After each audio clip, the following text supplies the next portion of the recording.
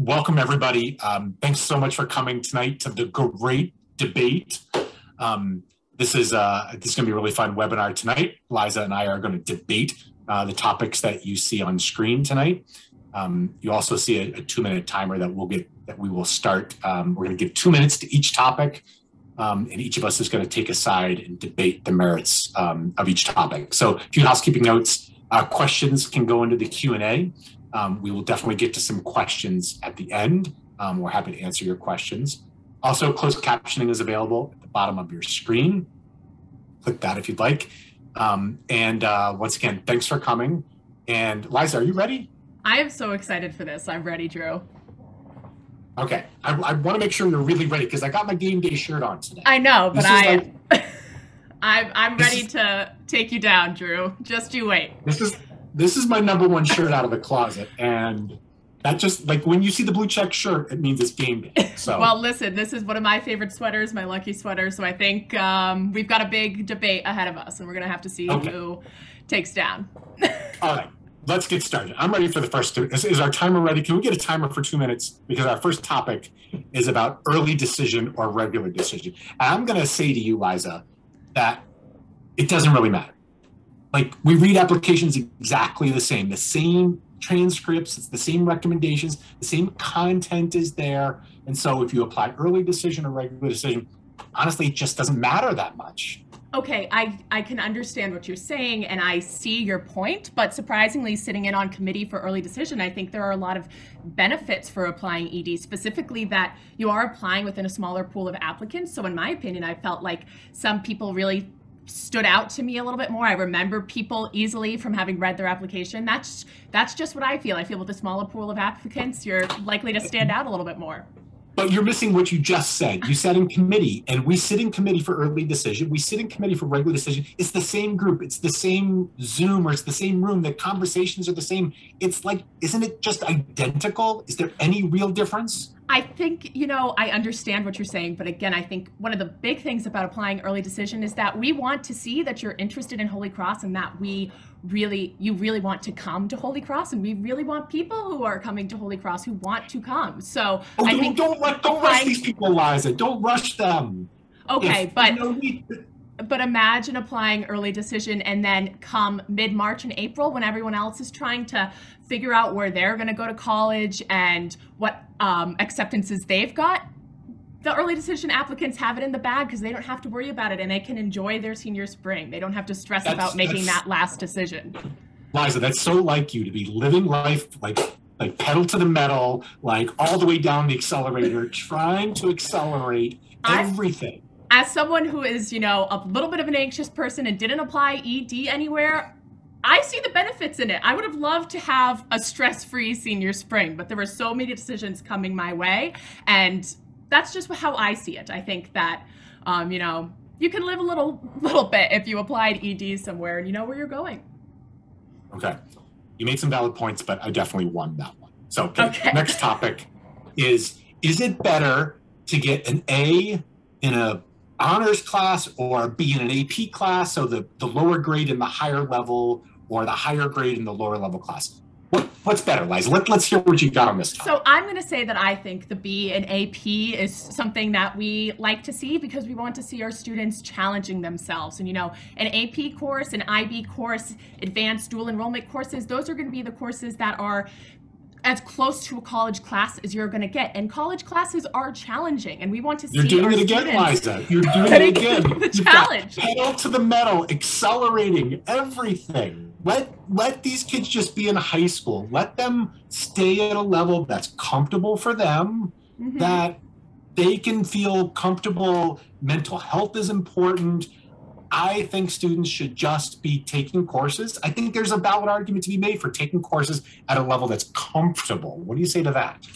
I can understand being comfortable, but I think college is all about challenging yourself and pushing your boundaries. And we do want to see, maybe specifically in courses where you're interested in potentially majoring in that academic area, we want to see you challenging yourselves. We want to see you pushing yourself. If you want to major in bio, we'd love to see you be taking AP Bio or AP Chem to really stretch yourself in that STEM field, because there's a big difference between high school bio and college bio. And I can tell you so many people who I've met who came in wanting to be a bio major and have realized that it's probably not for them. And, you know, getting that B in the AP course helps you sort of see where you might fit and if that's going to be the right major for you. This is so like you to be taking advantage of a false construct. This whole idea is a false construct. The idea that you automatically get a worse grade in a higher level class. I reject the construct. And I know I'm sure it was you.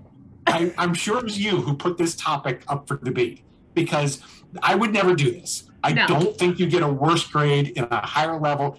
Forget next topic. I'm making my point. You absolutely do not get a worse grade in a higher level class. What about, like, get the A in the AP? Like, you know who's in that higher level class? Like, great teachers, motivated students, and sometimes water rises to its level. So I reject the construct. And so by rejecting the construct, I won this topic as well. Okay, this is a very biased person making these decisions, but I understand. I don't think I'm biased at all. Anyway, all right. Third topic for debate is recommendations letters. How much do they really count, Liza? I think that the recommendations are just a great way to give us a little more insight into the student and a little more insight into the grades. Especially, for example, there are plenty of people who do get A's in AP classes, but if someone did get a B, we can sort of understand a little bit more and see behind the scenes of that teacher telling us how hard you worked and how, you know, determined you were to get that B+, to work super, super hard. And I think the recommendation letters just give us a little more insight into your transcript, and sometimes I think they tell us more of the story about who you are as a student. But don't you think all these recommendations letters, after a certain point, don't they just kind of read the same? Like, don't they all just say that Liza is earnest and persistent and a delight to have in class? Like, can you really tell a difference between student Liza and student Drew in honors chemistry? I think that's a valid point, but for me, you know, we at Holy Cross, we offer, we have in the past before the pandemic, we've offered people the opportunity to shadow a student, but we as admissions counselors don't get an opportunity to shadow every single applicant and see how they're like in the classroom and how they interact with one another. And maybe everyone applying to Holy Cross is great and all the recommenders have great things to say, but the recommendation letters do give us a little more insight into how they interact with teachers, staff, faculty, their fellow classmates, and with their greater community. And I think that's just a good little insight into the student. There you go again, Liza. You are avoiding the obvious elephant in the room, and that's what we've been going through since March 2020. Mm-hmm. In March 2020, every school went virtual. And then last year, so many were hybrid. Like, these teachers, like, how can we expect them to be writing insightful recommendations when maybe they don't even know these students that well? Like, how much can recommendations really count if the teacher wrote a recommendation for a kid who learned virtual the entire year last year, or even hybrid? Are they really that good? Well, I'm going to tell you that I have read plenty of recommendations during this application cycle thus far that have said that they've had students in a hybrid model and a completely remote model, and they've been able to write stellar recommendations telling us how well the students have adapted to that. So there may be some of those students, but again, it comes to the point where the students need to be selecting the correct teachers to be writing those recommendations. So if they don't think that a teacher is going to be able to because of the hybrid model or the remote model, I think it's really up to the student to select the right teachers to write their recommendations. Okay, just to show you like what an exemplary person I am and debater, I'm going to tip my cap to you because you made a good point. It's important as the superior debater to recognize when your opponent has made a good point. I, as well, have read lots of recommendations this year where teachers have commented on how students have comported themselves with when they were doing hybrid work, when they were doing remote work. And that has been as insightful, I think, as fully in-person teacher comments. So tip of the cap there. Thank you. I think like you always do, you're out of your New Hampshire mind. You're just avoiding obvious main things by missing the fact that, not even mentioning the fact that we've been hybrid and remote for so long, but tip of the cap to Thank you. There. Thank you. And as usual, you went way over time. We're in the second 2 minute here. But, like, that's what a generous debater I am. I'm giving you all this leeway to make extra points so that it looks like you get a little caught up. So I'm going to give you credit for this topic so that it seems like a little fairer game, so that we're maybe getting a little bit closer. But I will let you know, you basically spoke those last 2 minutes, so don't blame me. I mean, the people want to hear me. They do. They come for you, Drew. Talking about what people want, let's talk about standardized testing. Does it really count? Does it really matter? And I'm going to say it should matter some. Like, the most important part of it is in the description. It is standardized. It is a test that everyone can take that helps admissions offices learn a little bit more about what students are capable of. Devoid of like who their teacher was in English that year, and devoid of those sort of factors. It's a standardized test that gives us more information. It's not everything, but it does give us more information. What say you to that? So I'm going to disagree. I can understand that it gives us information, but I'm going to disagree with you because I do believe that the SATs really just show us that if a student is really good at taking a test and really good at sitting at a desk for 4 hours on a Saturday morning and using that knowledge. And I will tip my cap to all those students who are really great test takers and really good standardized test takers. I am not that person, but I will say, and to debate you a little bit more, I did not submit my test scores to any of the schools that I went to college, that I applied to, that were test optional, and I got into plenty of them. So in my opinion, I don't think they really matter that much. I think they just sort of show us that their students are good at taking a test, and we're not really able to measure their growth as a student from that one Saturday morning for 4 hours. Don't you agree that it's just another point? It's another piece of data that we can use, because when we're trying to compare students, there's so many students, so many applications, so many honors courses, so many A-minuses out there. Isn't standardized testing just another data point that we can use to help differentiate between the chumps and the champs? Perhaps, but I do think that it can also be inherently unfair because not everyone has the same access to SAT prep courses or being able to take the SAT or the ACT multiple times in a row. Sometimes people just don't have that access. So it's sort of hard to say, let's compare the chumps and the champs when the champs took the test 6 times, which, whoa, but, and then the chump was only able to take it once or twice. What are you saying about me, Liza? What are you saying about me? I'm not saying anything. I just would never want to take the SAT more than once or twice. I mean, I was so close to 1600. I just had to keep taking it, right? Exactly. Okay. Again, I was generous with the time, and you have bonus time there. If people felt like you had the superior argument there, it's just because you had bonus time. Okay. All right. Let's move on to something with a little more texture. What makes a good essay? Let me phrase that differently. Do essays even matter? Do they even count? Should they even count? Like, well, I don't think they should count that much. But what do you think? Drew, I have not been doing this as long as you, so maybe I'm not as jaded. But personally, are you calling me old? Is that a barb? Is that a quip? No, Drew, I admire you. You are someone that I look up to in the office, but I have not been doing this for as long as you. This is my first cycle, and in my opinion, the essays are sometimes my favorite part. I think that the essays help us learn something new about the student. They help us really bring the application to life. It really colors the application, because I can't tell you how boring it is to look at transcripts of people who have taken 4 years of Spanish, 4 years of English, 4 years of math.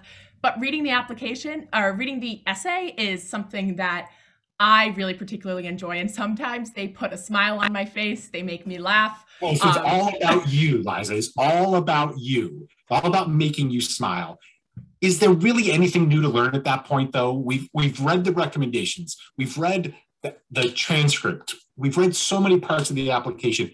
Is there really anything new to learn if a student's going to write about doing the spring musical and what that was like at their high school in New Hampshire? Like, are we really learning something new there? Yes, and I feel like you are digging at me, even though I did not write my essay on a spring musical. But I think it really depends on what the student is writing about. One of the essays that I've read months ago that's still in my mind is about a student who talks about all of the people that he comes across when they're working at the deli stand at their supermarket. And it was just so interesting and so fascinating and gave me a little more insight into their mind. So sometimes they really stick with you and they can color the application in a really great way. I think, I mean, isn't it just simpler than this? Isn't it just about students proving whether they can write and whether they can write about themselves? Isn't like that essay just overblown in so many ways about like, it has to be them convincing us to get in? Isn't it more just like, it's simple, show you can write and you can write about yourself? Like, isn't it just 650 words? Mm-hmm. I will give that to you, Drew. I will say that at the end of the day, you can have the most profound, interesting topic, but sometimes the writing might not be the best, or, you know, sometimes it is about seeing the student and seeing their writing capabilities and their abilities and seeing the fact that they're going to be able to grow as a writer in college. And that's irregardless of if you're going to major in a STEM field or you're going to be an English major. Everyone's going to have to write at some point when they're in college. And so I think I can understand where you're coming from. I think there is a good point to just seeing the essay as a sample of writing and making sure that you know how to correctly use all of your punctuation and to use the Oxford comma. Thank you for acknowledging that I had the superior argument there. And now it looks like our timer is rushing us into the last topic, and that is who gets admitted? How are decisions really made? And in my, you're calling me old, so I'm just going to just own that and just say, in my old age, I've gathered a lot of wisdom. And the reality is that admissions is a holistic review. And I know that's a buzzword in the world of college admissions, but that means everything matters. Every piece of the application gets soaked in by the admissions committee, by the admissions reader, and every little part matters. Whether it's the transcript, but also the recommendations, also the essay, also the activities. Every little piece is a part of this puzzle.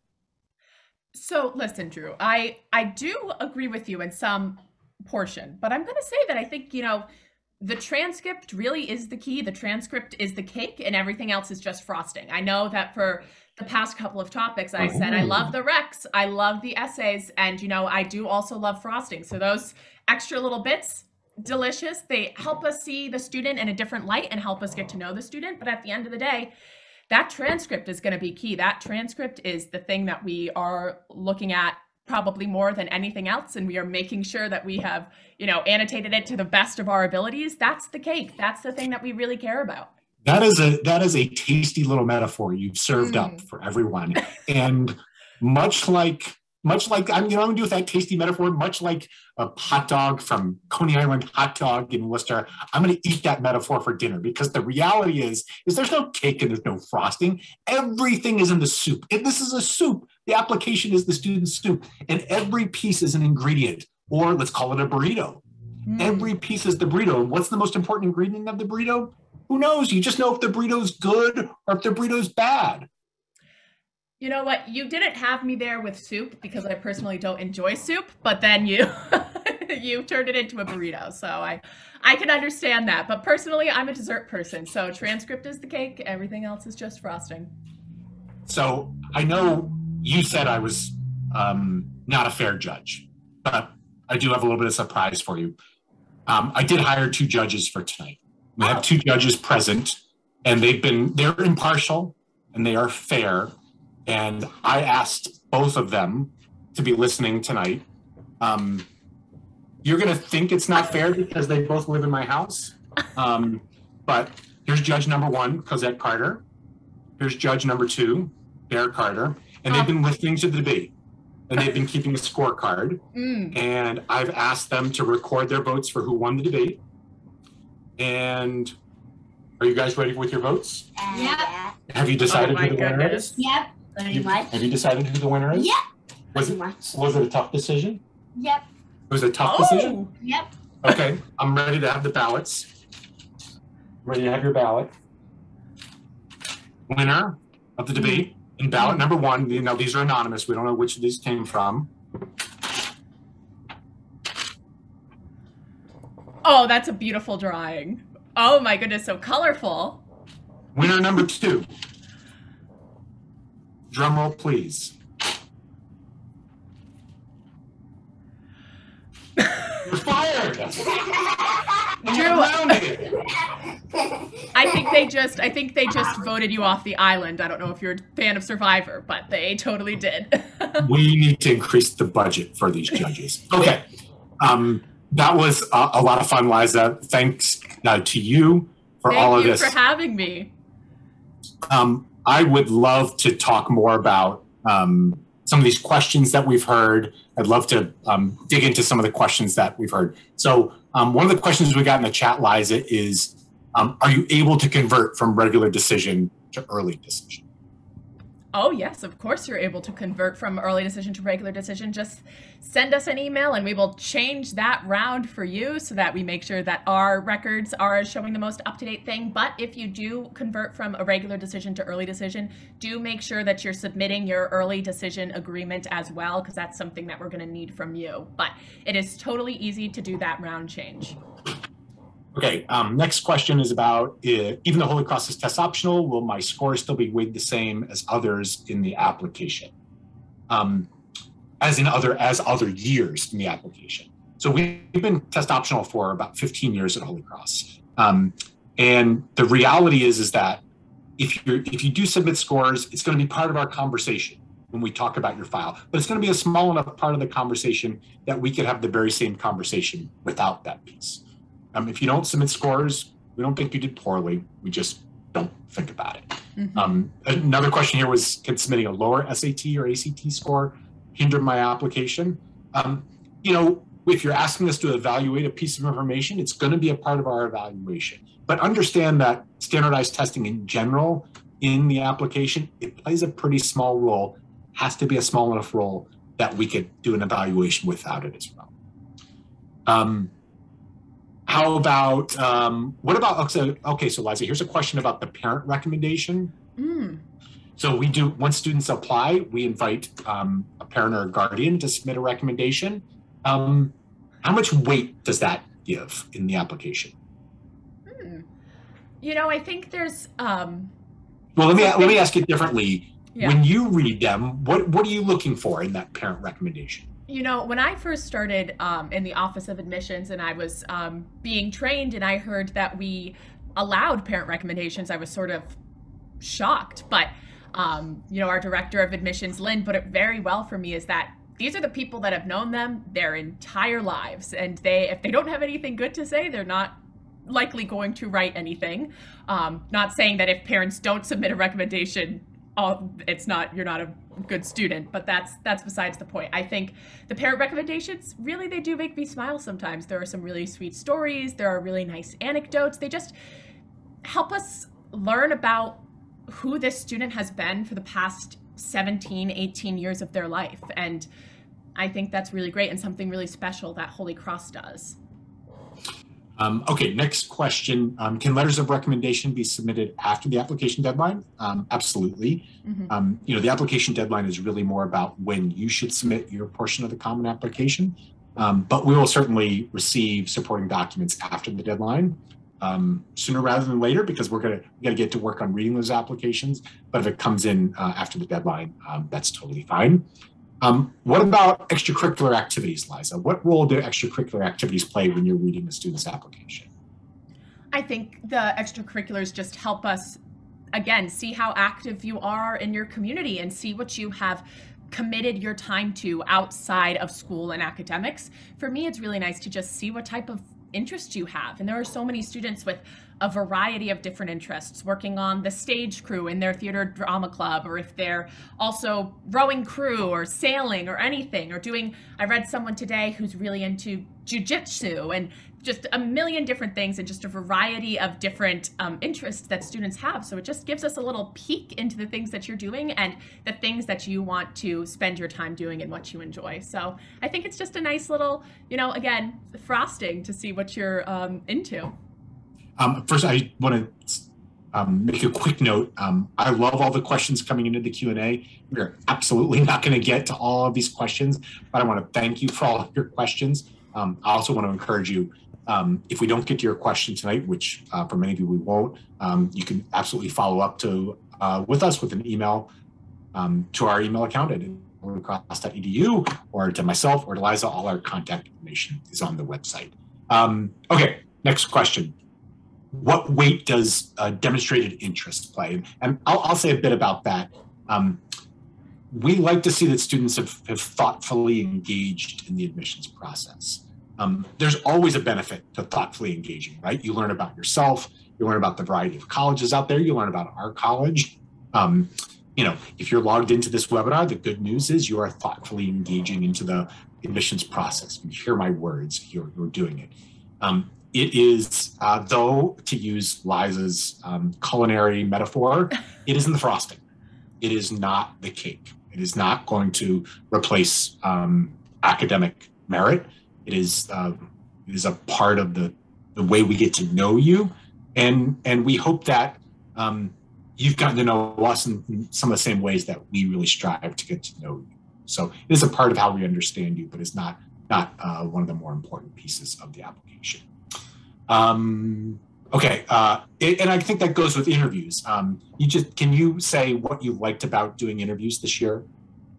Oh, I think it's one of my favorite parts of this gig, of this job that I have, is being able to speak one-on-one with prospective students. It's one of my favorite parts. Is just, again, similar to the essay, the interview does allow us to get a little more life and color into your application, and we get to see how you speak, how you interact with other people, and we get to know you a little bit better, and you get to explain your story and who you are and what your interests and your passions are besides what's on the page. So it's been my favorite part, and I've made some great connections with students throughout this semester doing interviews. It's been great. Here's a question about, is there a way to submit additional essays or personal statements beyond what's in the Common App? There's a few ways to add additional information. One is just by emailing us. We're happy to add information to your application. We also we'll also provide you that opportunity once you've applied. We're going to send you a link, and in the portal, you're going to be able to fill out something called the Holy Cross response. And that's another way we're going to ask for additional information. But however you get it to us, it's fine. We're happy to receive. We're an open submission school, so we're happy to receive any information that you'd like to add to your application. Okay, we have about 2 or 3 minutes left here. Here's a question that says, Liza, Drew absolutely won that debate. What is your favorite thing about Drew's debating? No, I'm just okay, how about this question? What part of the application do you find yourself looking at the most? Well, this might be technical because, again, I don't mean to age you, but I'm very new at reading applications, so I do not have the skill of being able to pick out little things on transcripts. So again, the transcript is the cake, and I am sometimes a perfectionist, and I want to make sure that I am counting every single course, and I am looking at it the most to make sure I have the grades right, the honors courses count right, the AP count right. That's the thing that I find myself looking at the most, and I find myself actually reading just, if I have a bunch of people in my queue from the same school, I do them all in in a row, because for me, once I do one, I'm familiar with the transcript, and I can do 5 really fast. So, but that's what I find myself looking at the most. It's the most tedious. I think you're right, Liza. It's the most important document in the file, the student's transcript, so it merits attention. I also think there's the most variety in formatting. Teacher recommendations are letters, and they're sort of easy to read. Every transcript is different from every school across the world. And so it takes time for us to learn, how does that school label its course levels? Mm-hmm. How does that school award grades? How did that school award grades during the pandemic, during the spring of 2020? We need to take time to learn that. Sometimes it's just difficult figuring out semesters or trimesters or quarters, or what the requirements are, and course levels, and what courses are available. So there's a lot to learn each time you read a transcript. So that certainly is the most demanding part of an application read for us. So it certainly does take the most time. Yeah. Here's another question. We got time for maybe 2 more questions. You've presented this as a debate, each presenting one side of the topic. But does it really just come down to who the reader of your application happens to be? So one thing I'll say about our review process at Holy Cross, we have a standardized way of reading applications. The way we review transcripts is standardized. Now, there's a little bit of a personal side that comes in when you read recommendations and when you read essays. There's certainly essays that Liza might like that maybe I don't like as much. And there's a few ways that we protect against that. One is we ensure that there's always 2 readers for each application. We have very differing perspectives on our admissions committee, and that's on purpose. While it would be great to have an entire admissions committee of Drews, that is really a dream come true. But we look for greater variety there. We look for more differing personalities and perspectives.